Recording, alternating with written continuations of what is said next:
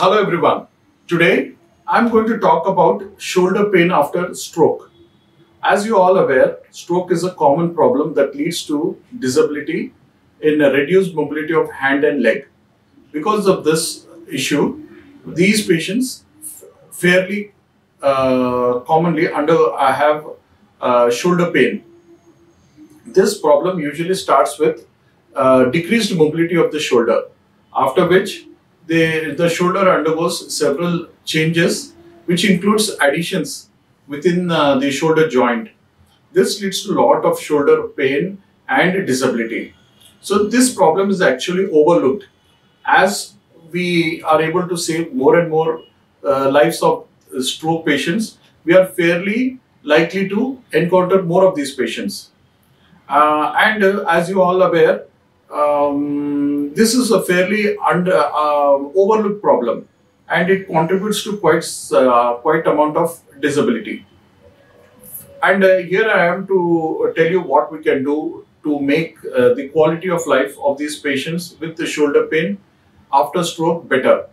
So most of the time these patients have shoulder pain because of additions within the shoulder capsule.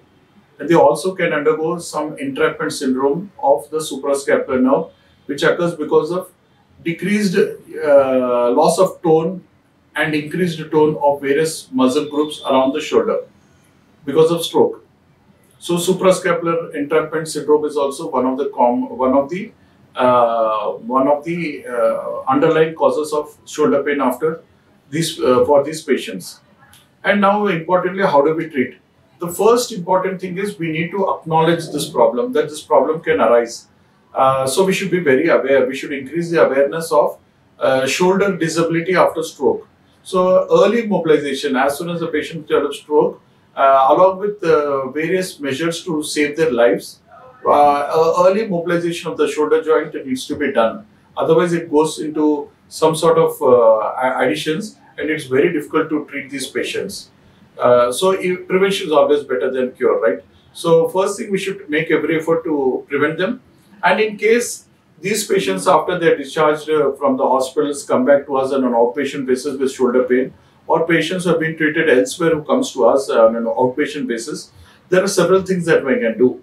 Several of these patients will get better with physiotherapy and some muscle relaxants and painkillers. So we can advise them short course of painkillers along with muscle relaxant and aggressive course of physiotherapy. Most of the time this should suffice. However, there are a fair number of patients who don't get benefited by this treatment. For these, there are several options. Here we have a fair vast of experience at American Brain and Spine, because we see so many of these stroke patients every day.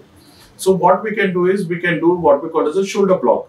So we can inject the shoulder joint and the various nerves that innervate the shoulder joint. Suprascapular nerve is an important nerve that supplies the shoulder joint. So by nerve blocks, patient get a lot of good pain relief, and because of which they're able to tolerate mobility. So they're able to lift their hands and participate in physiotherapy. Otherwise, they don't participate in physiotherapy because of the pain. They just don't allow the physiotherapist to touch their shoulder. So with these nerve blocks, they get good relief, and then they aggressively participate in the shoulder mobilization. Sometimes even nerve block doesn't work because the shoulder has gone into such strong additions that the pain continues to be there despite the nerve block.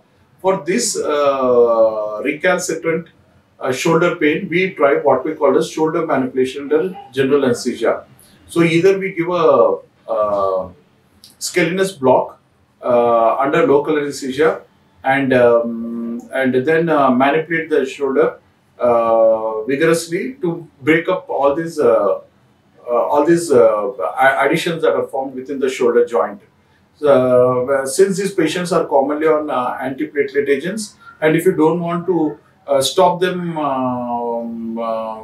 for this scalenus block, we can even try general anesthesia, short course of ketamine or some general anesthesia for 2-3 minutes, and we can do this shoulder manipulation. And this shoulder manipulation is excellent outcome. Most of the patients are very happy with the pain outcome, and it helps in their rehabilitation, going back to their work. So, in this short video, I hope I have highlighted the importance of acknowledging the shoulder pain, aggressively mobilizing the shoulder joint to prevent future problems, and the different treatment modalities that are available for such patients if the shoulder pain occurs after stroke. Thank you for watching this video.